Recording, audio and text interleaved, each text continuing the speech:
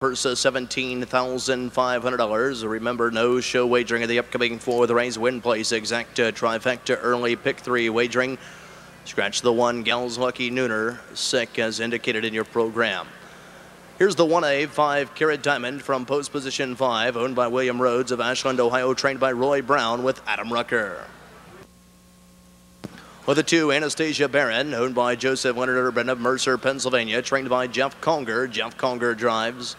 The 3, Give 'em the Axe, still in the paddock area for a shoe replacement, owned by Charlie Geiler, Wingfield, Janikis, and McCoy. They're all the Buckeye State, trained and driven by Sandy Beatty. The 4 is Glory Bound, owned by Houghton, Shapiro, and Grodin. They're all of Ohio, trained by D. Houghton with Jeff Fout.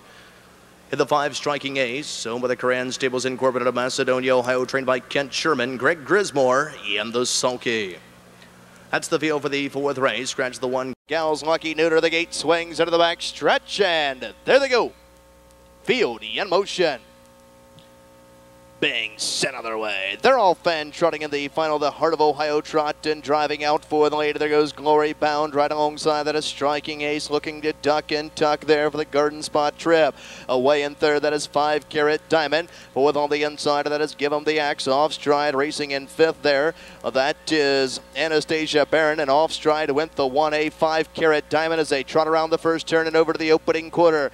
Being led up top by Glory Bound and Fout through the initial quarter here. 28 seconds flat. On by the stands for the first time and heading on down to the half, and Glory Bound and Fout of the point here, dictating the fractions by 2. Into the inside, Striking Ace is right there in that Garden Spot, racing in second. Along the inside, Give 'em the Axis, close the gap, trotting in third. Fourth the distance back here to 5-carat diamond. Furthermore, back to Anastasia Barron as they trot around the clubhouse turn in front of the paddock and on over to the half. Up top, Glory Bound to the lead. Striking Ace to the inside, trots in 2. Give 'em the Axis trotting in third. They're halfway home in 58 and 4/5. Fourth on the inside, 5-carat diamond and a ways back. 5th and trailing Anastasia Barron. Off the turn of their long journey down the backside towards 3/4 begins now. Up top, leading the way, Glory Bound with less than 3/8 of a mile to travel. Striking Ace to the inside is still right there, trotting in 2 and is being angled off the pylons. Going to take a shot at the leader here. And along the inside, Give 'em the Axis, trotting in third. Fourth is 5-carat diamond. 5th and trailing Anastasia Barron.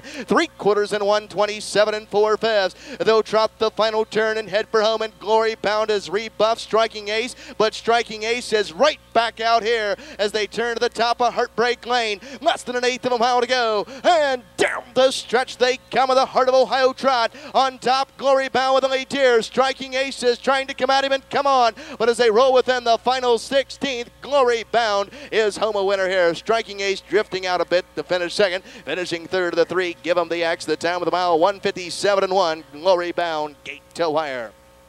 In 2004, a 6-year-old brown gelding by Queen's Guard out of a Dream of Glory mare.